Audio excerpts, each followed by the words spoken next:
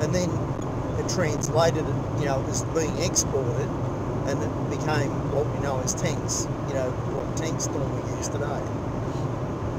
Yeah, I was watching some show where they visited the place, the birthplace, and it's a museum. It's got like hundreds of these old, you know, tracked vehicles.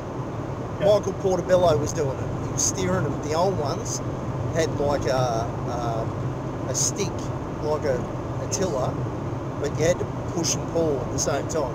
Yeah. He was pointing out, he said it was fucking hard work. Like it was really hard to do. Yes. Yeah, the early tanks were like that. They built steam-driven ones. Yeah. Well, they built steam-driven tracked vehicles. The US military are playing with an advanced mobility wheel at the moment. Yeah. And it's actually like a wheel, but it can go down into that shape and work as a track. Yeah. It's like, you know when they talk about your car, they say there's about a hand worth of tread per tyre. That's right. You look at those, there's about, you know, 6 cubic metres per tread. Yeah. Yeah. In America they sell tracks that you can put on your truck. Yep. That sort of thing. A lot of people use it for snow.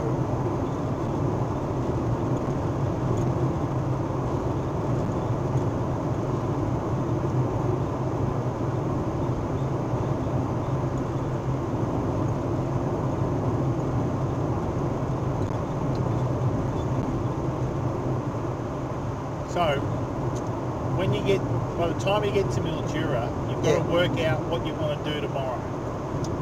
If you want to go to Broken Hill tomorrow, straight up the Silver City Highway, then Wentworth's the go.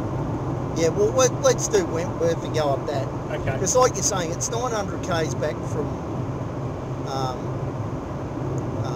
Broken Hill. Yeah. Right? Now, I'd say my general routine with the driving is do your biggest drive on your first day. Yep. And then the others can just, you can take your time a bit more, but it's the sort of getting out. Yep. Is there a way to south of Broken Hill just past Wentworth, or is it all, it's a long, long way into South Australia? We're starting to get into roads that I think are a bit dodgy. I mean, I know what you're telling me about Grey Road. What about that one? Roads. What about that one? Wow. I don't know if we picked that up with the camera. No. That's actually, put the time down though. Yep. Because that's 14:53.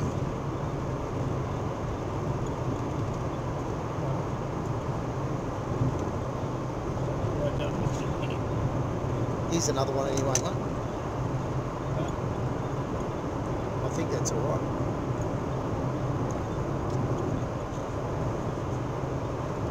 Yeah, right down 14:52 to 14:53, because while we're talking, that may have been in the video. Yep.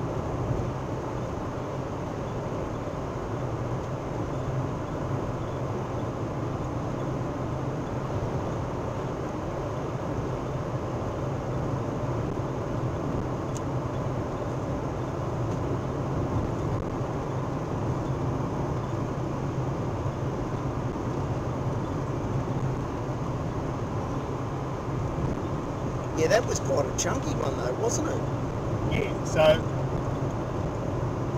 I know people in central Victoria, they showed us where a Willy Willy had gone through. Yeah. And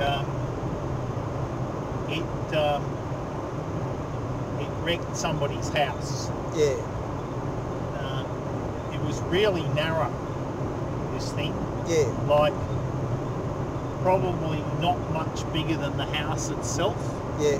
So the house was pretty unlucky. So if it sort of been 50 metres either way, it would have been missed. Yeah. But I think when you look at the tornado damage they get in the US, it like cuts its way through the houses. Oh, and some of the houses have no damage.